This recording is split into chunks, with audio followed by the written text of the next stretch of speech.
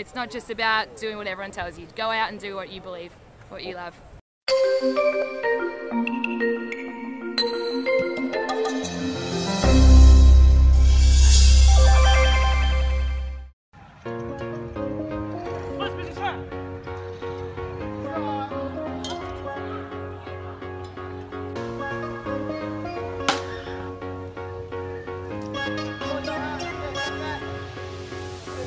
Hi, it's Rob from the Global Society and here in Bali, and it's one of those things, I'm on holidays at the moment, but when you meet awesome people, you've got to grab a camera and you've got to put them on interview, and I'm here with Mez from Melbourne. How are you, Hello, Mez? I'm good, how are you?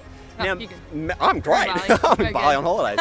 Okay. Mez has got a really interesting story, and I want to share with you guys, because you guys have been off travelling around the world and maybe you're thinking about what comes next. Mez is with the Circus for Club Med.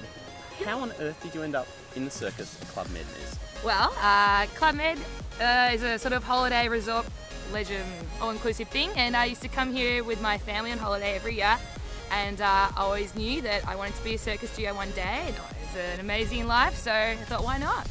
And so, you studied back in Australia, so which uni did you go to? I went to Deakin. Nice. For, I think 2.5 years. Yep. And thought, it's not really me, so I deferred a long time ago.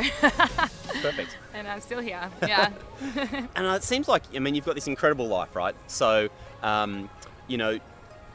people from Club Med get to travel. You get to go and spend 6 months at different resorts around the world. So you've got traveling, you get to meet heaps of people, have lots of fun.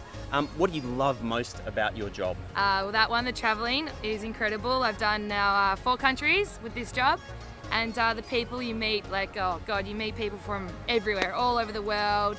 And you just have fun 24/7. It's amazing. Yeah. And what are the 4 places that you've been to so far? Well, Australia, the first one, and I went to Turks and Caicos in the Caribbean, Mauritius in Albion, and in Bali, and Bintan, Indonesia. So sounds terrible. Yeah. Pretty horrible.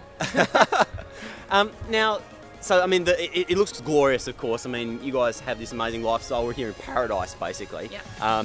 You get to do this incredible stuff every day. Is there something that you found challenging or surprising about the sort of travelling lifestyle, the travelling job? Yes. Well, being away from home, of course, is it can be challenging sometimes, but that's 10% of the time, 90% is fine. And probably the most surprising thing about this job is it can be tough work. 24/7 on the job, it can be tiring, but it's a good time. This job, it teaches you a real good work ethic, and it's a good way to learn. Yeah. It is phenomenal how hard these guys work at Club Med, really. And what I'm going to do, I'm going to drop in some footage from last night's show. So when Mez says that they're working hard, this was like 9:30, 10 o'clock last night. Yeah. You're out performing. Yeah. And then you're back here first thing in the morning, helping out with all the it's non-stop. It's non-stop, but it's amazing. Perfect. Yeah. And so, Mez, if somebody was thinking, they're hesitating between, going into that typical job, there's so much pressure on young people to go out after uni and just get a job in a bank or something else.